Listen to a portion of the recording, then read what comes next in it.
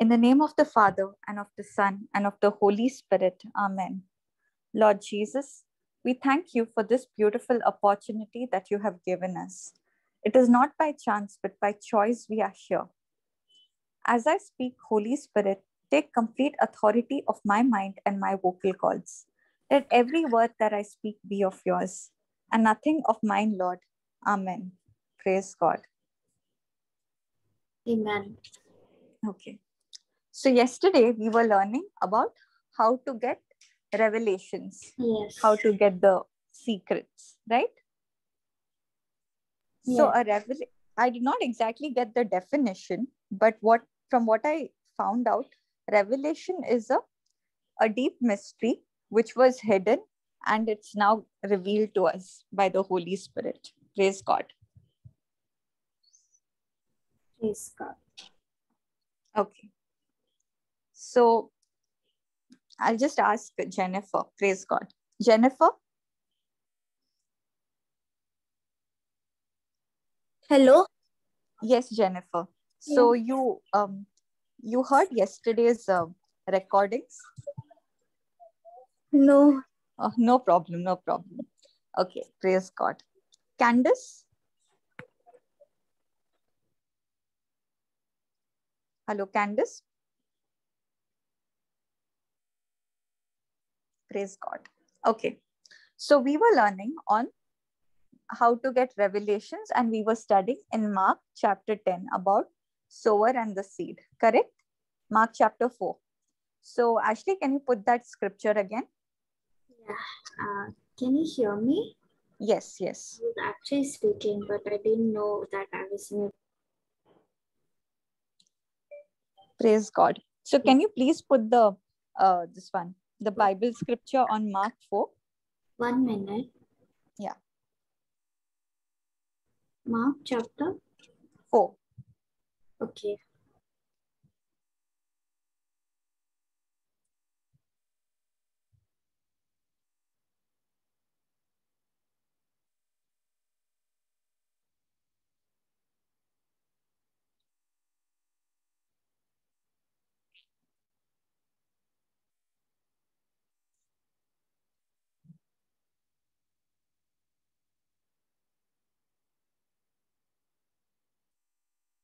Go a little down.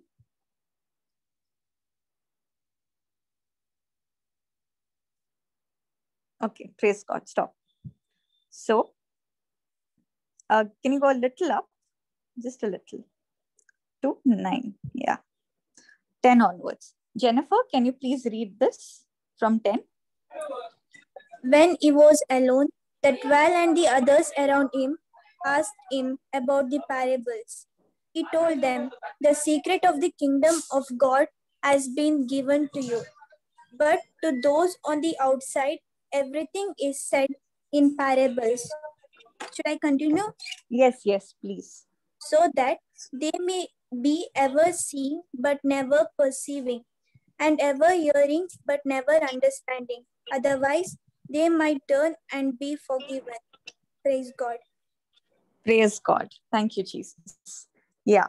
So, like when Jesus used to say parables, the disciples used to not, like, they did not understand. And when he was preaching, there was a huge crowd. Many people were there. But only 12 people, when Jesus was alone, came back and asked him what Jesus was trying to teach, what Jesus was trying to convey. And to those 12, Jesus said, "The secret of the kingdom of God has been given to you. But to those on the outside, everything is said in parables, so that they may be ever seeing but never perceiving, and ever hearing but never understanding. Otherwise, they might turn and be forgiven." Praise God. Okay. So what Jesus is trying to say is that, before and all, I'll ask this question to Jennifer. Jennifer, can you please unmute? Yes. Yeah. So before this Zoom study, this Bible study on Zoom sessions, how is your relationship with God? Like, You can give me honest answers. Praise God. My relationship with God was not that much. After coming to the Bible session, it has become stronger and stronger. Praise God. Praise God. Praise God. It has become stronger and stronger because it is, you are starting to know Jesus. More about Jesus. By coming to this Zoom session, you are getting the knowledge. Exactly. Yes. You're getting to know more and more. So Yes. it's like when you have a friend, right? A close friend, you are interested to know more and more of that person.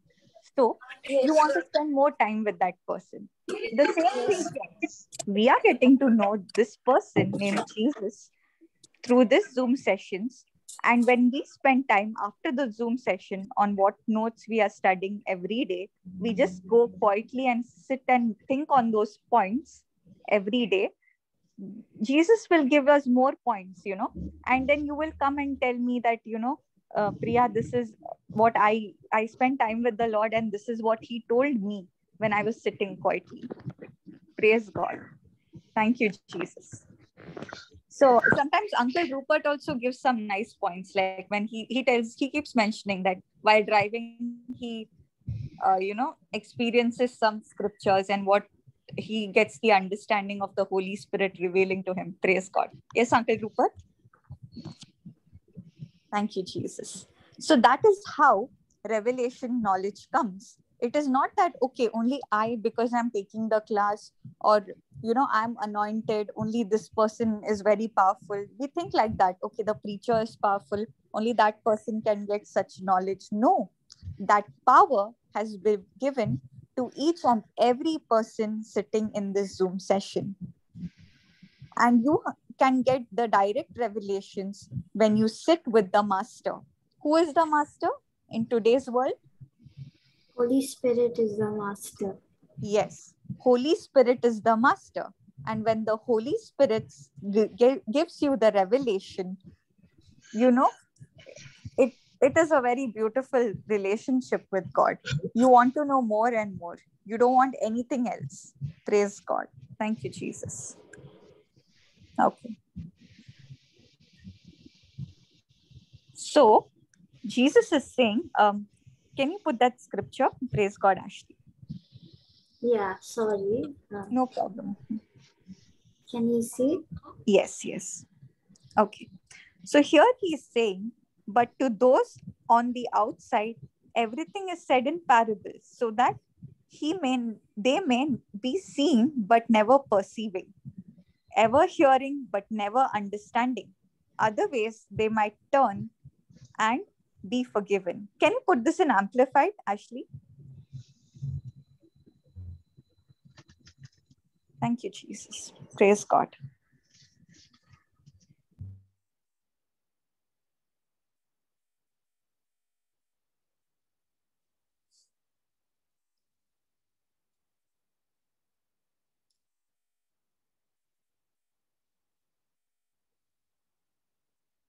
Okay, no problem. Praise God. So, what do you mean by seeing but not never perceiving, hearing but never understanding? Now, Can you repeat what you were explaining? I was having some net issues. no problem. I'm repeating the same thing. So that they may be ever seeing but never perceiving means what? Has it ever happened? Now, an example, you are studying a lesson, okay? The lesson was taught to you, but when you read it the first time, it didn't go in your head. Has anyone experienced that? Yes. Yes, right? Seeing, you may not understand, and then the teacher explains to you in the class, gives you the understanding of that, and that time it becomes clear. Correct? Mm-hmm. Correct. So that, use that example here. Now Jesus is revealing these truths to everyone, but are we here to pay attention to what he's trying to say? Only when we pay attention, only when we make a decision to spend time with the word, that is the time you get the understanding and revelation. Praise God. Thank you, Jesus. Okay. Now, in this scripture, Jesus is saying that these people, they see, but they cannot perceive. They may hear, but they are not understanding. Because if they tried to understand what Jesus was trying to say, they would realize how wrong they were and they would repent. They would realize their mistakes. Okay? Praise God. Now, in today's world, now whenever this, when a Bible study is being preached or anything, it's very difficult for people to pay attention. All of us in the past also, including me. You want to know why? There is a scripture for that. Praise God. Ashley, can you put 2 Corinthians 4 verse 4? Or if... Because we are blinded. Yes, exactly. Praise God. 2 Corinthians chapter 4 verse 4.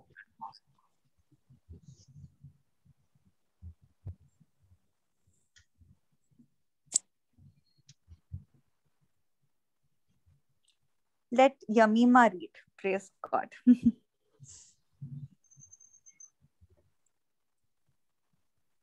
4 verse 4. Actually, it's 4.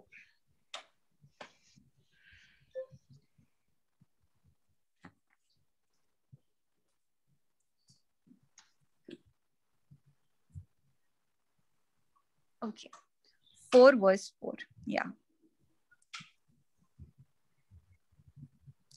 Yamima, can you please read what is highlighted? Yeah. Yes. The God of this age has blinded the minds of unbelievers so that they cannot see the light of the gospel that displays on the glory of Christ, who is image of God. Praise God. So here, this verse is saying, the evil god of this world, the devil. Who's the god of this world? The devil. He has blinded the minds of the unbelievers so that they cannot see the light of the gospel that displays the glory of Christ, who is the image of God.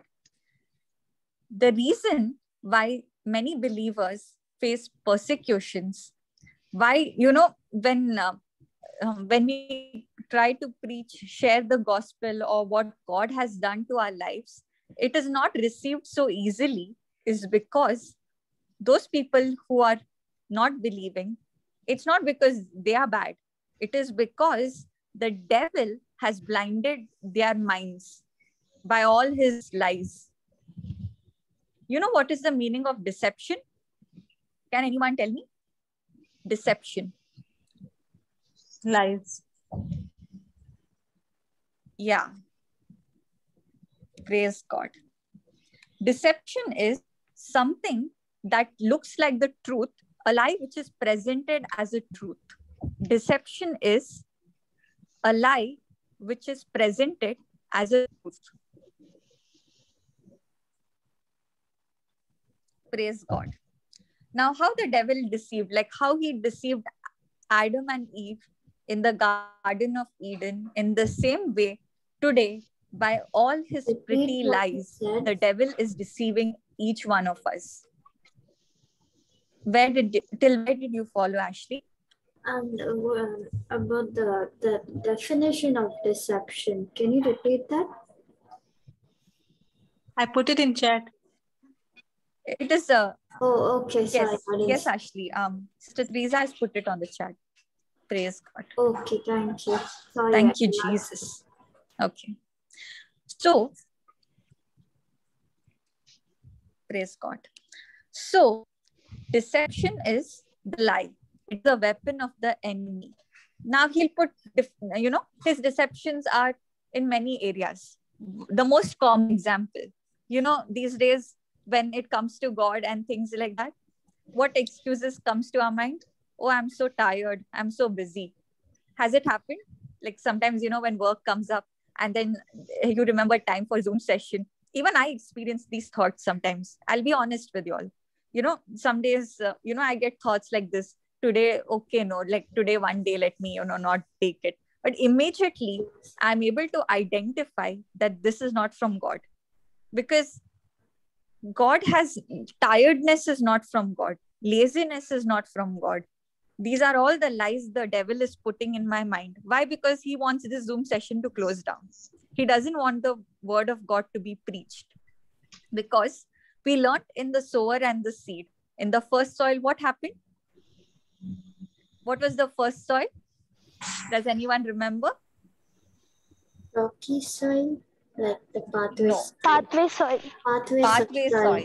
Yeah. What was the problem in the pathway soil? They heard the word of God, but they did not understand the word of God. Yeah. And because they didn't understand, what happened? The Satan immediately steals the word of God. Yeah. The Satan immediately is coming. So right now in this Zoom session, when this session is going on, devil is coming to steal, kill, and destroy in different ways by not giving understanding. So same thing. If he puts lies and keeps me busy in something, then I won't be able to take a Zoom session, right? So this is just an example of how the devil's deception and lies work in different areas. One is he keeps you very busy. That is the... Praise God. Thank you, Jesus. He keeps you very busy with all the lies. One is the busyness of this world, the cares, the worries, the distractions, the worldly pleasures. Praise God. There's some disturbance. Can you please mute? Praise God. Thank you, Jesus. Okay. So we were learning about the thorny soil. Okay. The thorny soil, what were the three things? Candice? Hello, Candice? Praise God. Yes, Thank you, Priya. Jesus. Can you tell me what were the three things in the thorny soil that we learned? Just 1 minute. I'm just looking at my notes. Praise God. Thank you, Jesus.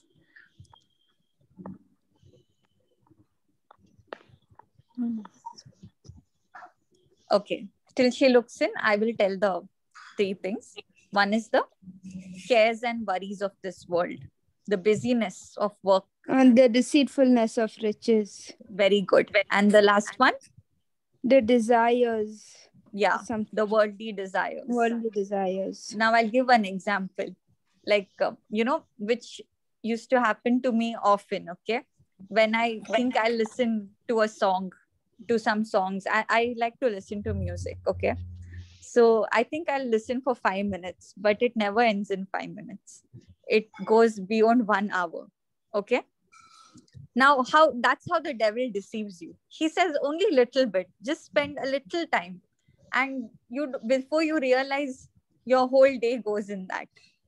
Even when, people who fall into temptations and addictions, it never starts, all of a sudden. It starts little by little, little by little. So that's how the devil has blinded each one of us eyes in different ways. Can I say all something? This while.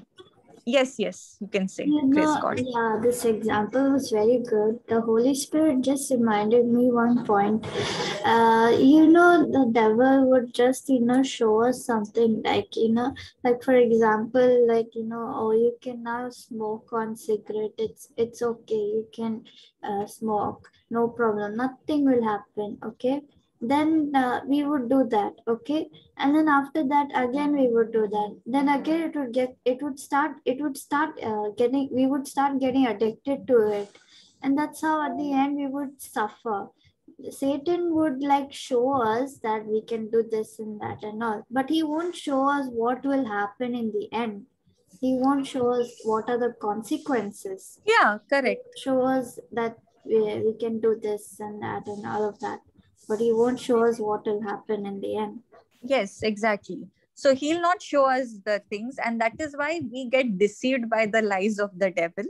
And, we end up spending times in the other things. So it depends on each one of us that where we have to make our decision. Who is the priority of our life? Is it the world or the word? That choice God cannot make for you. Because if you're saying that, God, please make this choice for me, God has told that in his word in Deuteronomy 38. That is, I have given you the choice between life and death. Choose life. And if God tries to take, a choice on your behalf, he is going against his own word. Because whatever God speaks once, he will never go against his own word. Praise God. So you have to learn to train your mind to, come out of that distractions. All of us, tend to fall. Even though I'm taking Zoom sessions for y'all, there are areas where I fall every day. There are areas where, and sometimes even I struggle. And that is the time I ask the Lord, how do I come out of this? And then he gave me the scripture in Galatians 5:16. Ashley, can you put that? Galatians 5:16, amplified version. 1 minute. Praise God.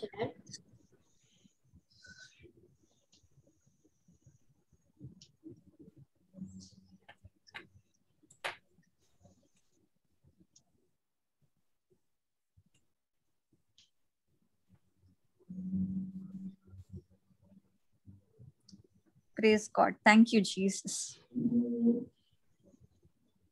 It's the amplified version. Can you put the amplified version? Praise God. 1 minute. I'll just put it on. Praise God. Okay. So till she puts the scripture, I'll tell you what it means. This scripture says that walk in the spirit and you will not fulfill the lust of the flesh. So all of y'all agree that sometimes we all get tempted every day by some or the other thing, be it a television program or be it something or the other. Yes? Yeah. Praise God. So God is giving a solution for that. What is he telling?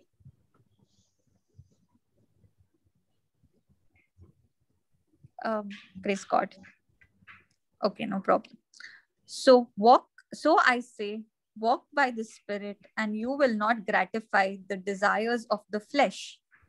For the flesh desires what is contrary to the Spirit, and the Spirit what is contrary to the flesh. They are in conflict with each other, so that you are not to do whatever you want. Okay, so we are a spirit, we have a soul, and we live in a body. Am I right? Yes, yes.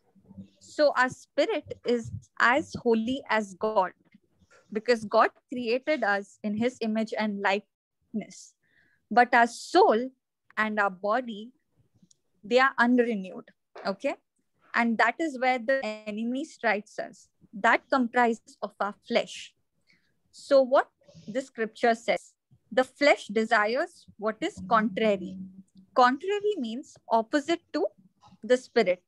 Now, what God's desire is, that is what your spirit wants. You want to do good things, but sometimes you can't help doing bad. Has anyone experienced that? Like some weakness in some areas of your life? Yes, yes. Yes. Why? Because your flesh and your spirit are in opposite directions. And when they are in opposite directions, do you think, is there going to, they're never going to meet, right?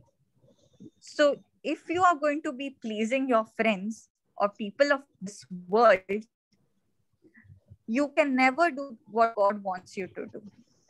Like if you say, I'm going to come and say, I'm going to attend a Zoom session, but I'm also after this going to go and, spend time and watching a television about how COVID is spreading or something like that. This is just an example, or some or the other thing. You can never, be able to discover God's purpose in your life. So that decision is based on you. So I wanted the amplified version, but no problem. I'll tell you what that scripture said. Only. No, this is NIV. I put amplified like here. Okay, no problem. So that scripture says, walk continually in the spirit. That means, now if you want to change, there is some weakness in some area of your life and you want to change that area, you cannot do it on your own strength, right? So the scripture, does it say you shall not fulfill the desires of the flesh and then walk in the spirit? Or does it say walk in the spirit first and then you shall not fulfill the desires of the flesh?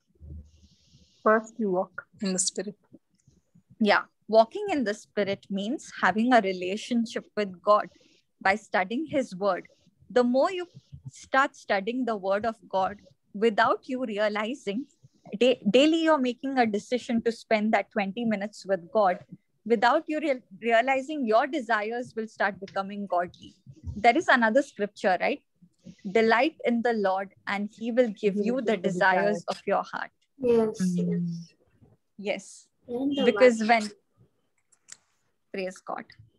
So when I had first learned that scripture, no, I thought, what I understood was, you should, when you go to God, He will I give think you what many, you want.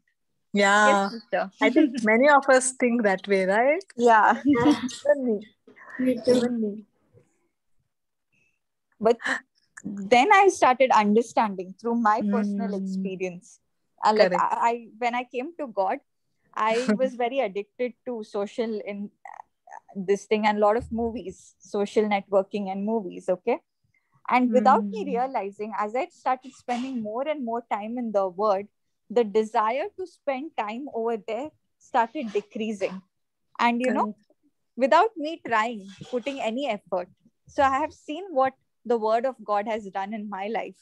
So Mm, if, if you all are worried about some area in your life for some weakness, something that you have been wanting to change, but nothing is working, you need not fear. This scripture says walk in the Spirit. That means just take one teaching and keep listening to it, keep focusing on that, and your relationship with God automatically, without you realizing, that desires will leave you and go. You don't have to leave the desire. That habit has to leave you and go. Praise God. Thank you, Jesus. thank you, Jesus. Okay. So we came here because of that scripture, that how the devil keeps us busy in different things. And that is why we don't get time for the word of God. So that is the first battle, where we have to overcome those distractions that and the lies of the devil, so that we can spend more time with the word of God, get to know more and more about Jesus and the plan that Jesus has in our life. Isn't it? Praise God. Okay. Praise God. Amen. Does anyone want to share something? Only one point. I'll just say. Yes, sister. Yes, sister. Oh, yeah. Actually, always it will not look like it is something bad. The devil is so smart. He'll bring it in such a subtle way that Yeah. you will feel this is not like it won't do any harm. It looks harmless, So But in a worldly way. yeah, but this Like, that pleasures will take us away from the word. That whatever yes, pleasure yes. will captivate us. It's like, So not all things will not be like bad, but eventually they'll be bad. Yes. yeah, I it's totally like, agree.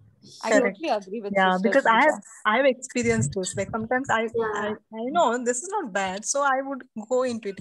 But I found that you just give little time, no? Then you don't know where that time goes after that, because then you are going deeper and deeper into that Yes, particular yes, pleasure. yes, You're not doing any harm to anyone. yes, You think so. You don't feel guilty as such. But then when yeah, you realize that you have lost this much of time and that you could have spent with God, with word, you feel very guilty. Like that condemnation that comes. yeah. yeah. And the It's devil, like, those condemnation is put by the devil. Devil He's the only, one yeah. putting all that. He, See, he you, puts us you'll in the never pit change. and then he shows us.